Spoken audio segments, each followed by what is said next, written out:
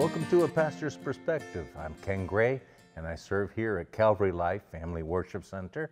And today our devotion continues in 1 Samuel chapter 2, verse 22 through the end of the chapter.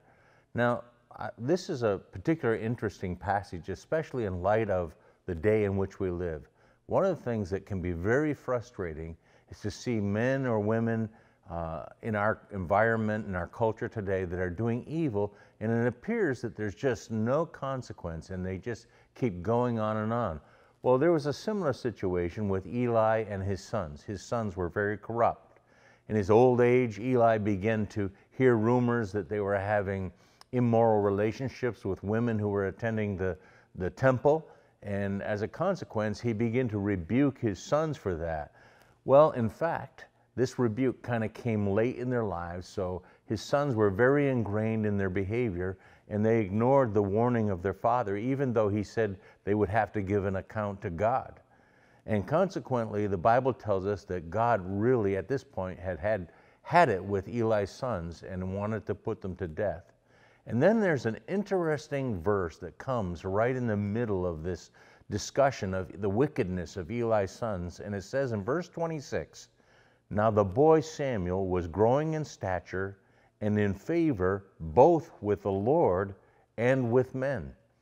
In the middle of a very difficult, evil climate, this young man Samuel is persisting in righteousness and growing and gaining favor with God and with men. And I believe even in our culture where there seems to be a great amount of wickedness and evil, that God is raising up young men, young women who will have favor with Him, and they're growing in spite of the fact that they're being highly influenced and bombarded with evil.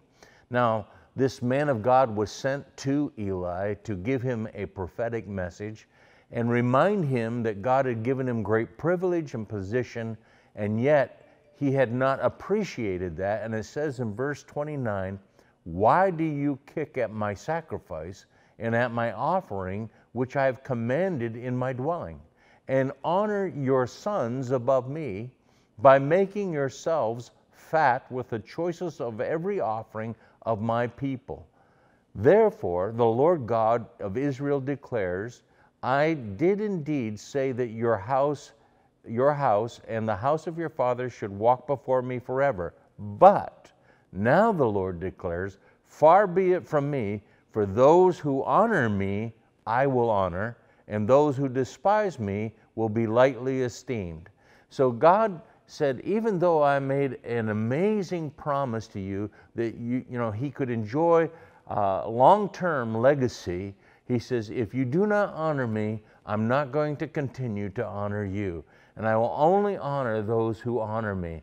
And I believe that the God in this culture where people are no longer honoring God in general, there are those who will continue to honor God.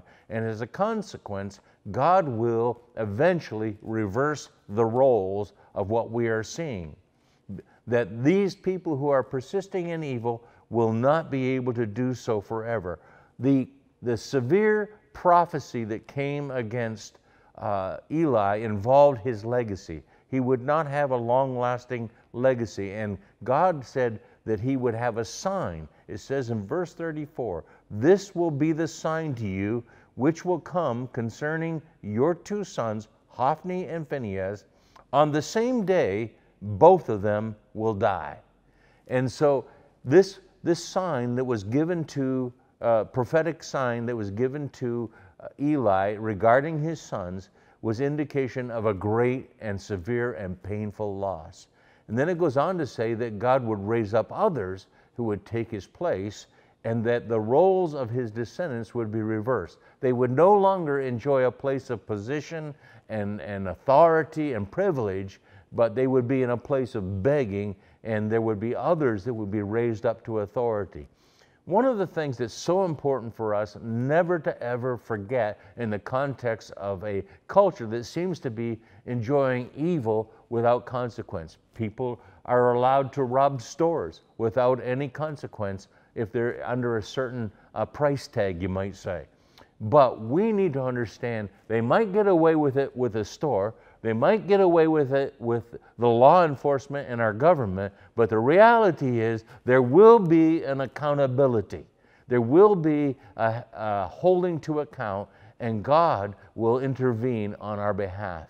Now, there may be long-term evil that is to go on and on without any serious consequences, but that doesn't mean it will be forever, they will forever escape the consequences of bad behavior. So I want to just encourage you today that God does see what's going on. He does understand the injustices that we are seeing in our culture today. But the reality is God is ultimately in control, and He will deal with it, and we can rest in God's Word and the history that we see in the Scriptures. Let me pray with you today that you might have peace and to know that you can still grow with the favor of God and in righteousness in the midst of an evil and corrupt world. Father, I thank you that you are so good to us and that you are so merciful. And Lord, you give us lots of opportunities for repentance and turning to you. But Lord, you put up with evil for only so long. And Lord, we ask that you would help us to understand that we would not need to be discouraged or disheartened by the abundance of evil that seems to lack any consequence of severity. Lord, we pray that we would understand you are in charge, and Lord, that you will deal with these things in your time. And we just trust you. And we pray that you would help us not to be distracted by the evil that is around us, but Lord, that we would be encouraged, like Samuel, to be persistent in prayer, be persistent in reading your word, be persistent in worship, and Lord, embrace those things that will allow us to grow and become strong and will have favor with God in the midst of an evil and dying world. We ask this in Jesus' name, amen. Well, thank you for listening to A Pastor's Perspective today. It's a beautiful day out there. I hope you've been enjoying this gorgeous fall. We would love to invite you here at Calvary Life Family Worship Center on Sunday morning at 10 a.m. Our address is 174 East Johnson Avenue, Cheshire, Connecticut. God bless you. Hope to see you on Sunday.